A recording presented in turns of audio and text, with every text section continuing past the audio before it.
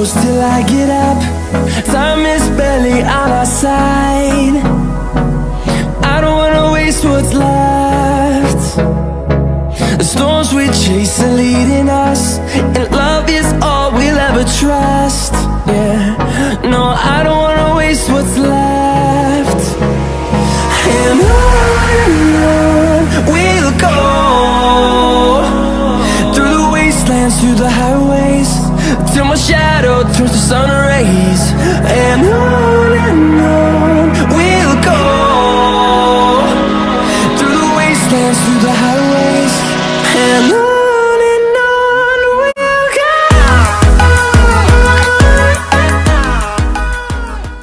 Hello, welcome back to our YouTube channel, Meet the Bratchers. My name is Melissa Bratcher, and I just want to talk to you today about my position of being a first lady. So the first question is, what is a first lady? Biblically, it is not a title in the Bible, which we know that, just a disclosure. You won't find first lady in the Word of God. But I do honor the position because I understand where the take comes from and why they name a pastor's wife a first lady. We have in comparison of like the White House, where you have the president. He is the leading guy and his wife is the leading lady. She is the first lady. So as he's the leader and he's over everyone in the United States of America, she is the first lady of the United States of America. So I'm just assuming, and that's my take on it, that that's what a first lady is. You're married to the pastor and you are the leading lady of that flock, of that house. And we do have the terms of first men, where the wives are the pastor. In my opinion, even when the wife is a pastor, I feel like that she still should submit under her authority, which is her husband. We have it all the time where God has called women to be the pastor. And maybe, you know, he's not in a position or a calling on his life. He's just the husband of the pastor. But I still feel like the order is that that woman should still let her husband lead, that he is the head of the household, and that she submits to herself under her authority. So what are the stereotypes of being a first lady? I have heard it all. The first lady is supposed to wear a hat. She has matching outfits with the shoes. She's to sit down, look pretty, you know, not really involved in the church. Sometimes a lot of people stereotype that the wife is trying to be the pastor of the church. But my take again, if you know your authority and your husband is the pastor, you're going to follow under his leadership. You're going to do what he's asking you to do as a wife, as a first lady. So therefore, that is the difference, you know. But I know a lot of women try to be in control, but a lot of women aren't in control of their households.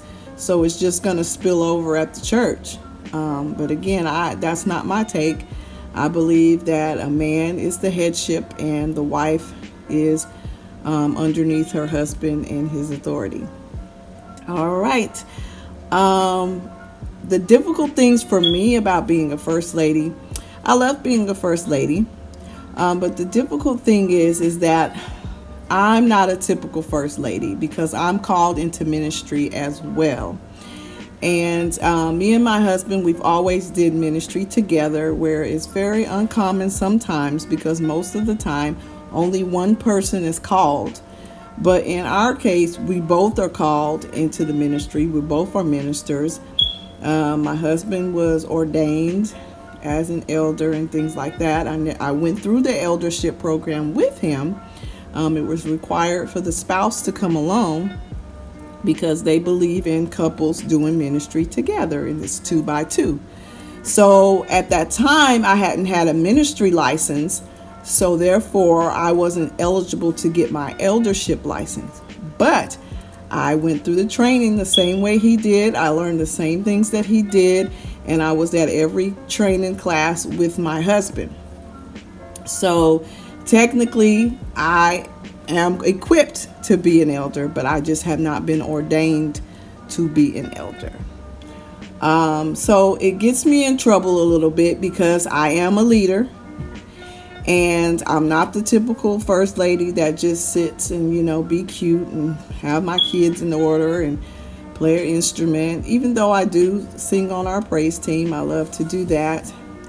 And the role that I play it's dual, because I'm not a co-pastor, but I do assist my husband in his pastoralship, leadership. So things that need to be taken care of, planned, dates, schedules, his clothing, all of those things that I am in charge of. So the spiritual side, the covering of the flock, praying, and although I pray for the congregation as well. But the spiritual side is mostly what he does as his pastoral position, and he does lead us with his vision that God has given him, and he just gives me the vision and I take it and I run with it. So whatever he needs, I'm pretty much there to assist him on that. But sometimes that could get a little mixed up. Sometimes people may think that I'm trying to be the pastor, I'm trying to take over the church, but I do nothing without my husband knowing about it. And that's the good thing about our relationship, because that's what goes on at home. Anything that needs to be ran by him or done, I go to him first. I never plan anything without the pastor knowing about. So yeah, that's that. Yeah, so it's a great experience being a first lady. Some people are new to it, so they don't really know how to handle having a first lady. But generally, people are nice. And one thing that I do have issues with is when you're out with your husband and certain people will speak to your husband, but they won't speak to the wife. Or they'll acknowledge the husband, but they don't acknowledge the wife. That to me is very, I don't know. I just don't understand that. But it happens a lot, and I've heard about it. And now I've seen it actually happen. Like people will come up, hey, pastor. And, I don't know if they don't know if you're the wife, or they just don't want to acknowledge you as the wife, or not sure. But that could be the difficult side of it. But I love being the first lady because I love, like I said, I love to help my husband. I love to assist him. Everything we do together. Even if I'm doing something with my women's ministry, he's there to support me. And whatever he's doing at the church, I'm here to support him as well. And I'm really hands-on. I'm not a type of person that just come to church and play pretty and go home and like, oh, well, that's not my deal. That's his deal. He's the pastor. I'm not. I don't really get into that. So I love helping, and I love the Lord in any way I can help. Any gifts, talents, or anything that I have, I try to offer to our congregation. But those are some things that I wanted to talk about that's on my heart, because I am a first lady. There's different questions that people have, or different perspectives that people have on the first lady. So I just wanted to speak on some of those things. If you have any questions, you want to know anything about my role or what I'm doing, or how I feel about it, or anything like that, leave your comment below. And again, if it's your first time, hello, welcome to Meet the Bratchers. If you're a subscriber, we say thank you for coming back. Make sure you hit the like and the subscribe button if it's your first time. And we would love to have you. Welcome to our Brat family. All right, well, we got some important announcements coming up soon. I can't wait to share with you guys about the Brat family. We have some changes going on, and we're so excited to share that with you, and it's coming up soon. But until then, we'll see you later. Bye-bye.